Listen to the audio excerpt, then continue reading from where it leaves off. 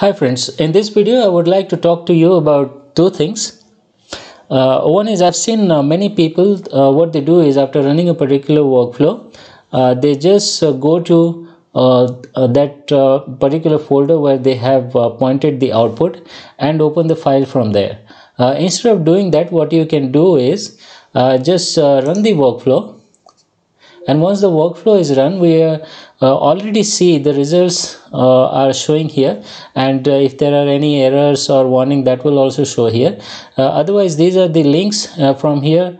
You can open the output file, or else if you have many output files and you don't want to scroll and search for them, then you can click on a particular output file that you want to open.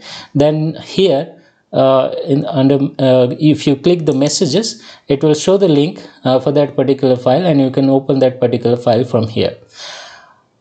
Instead of going to that folder, you can open those files from here.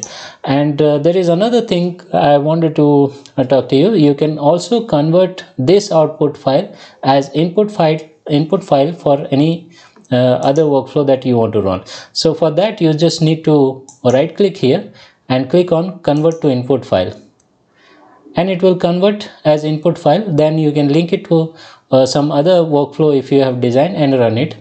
Otherwise, if you don't want, just press Ctrl+C and it will undo your action. Hope this video is helpful. Thanks for watching.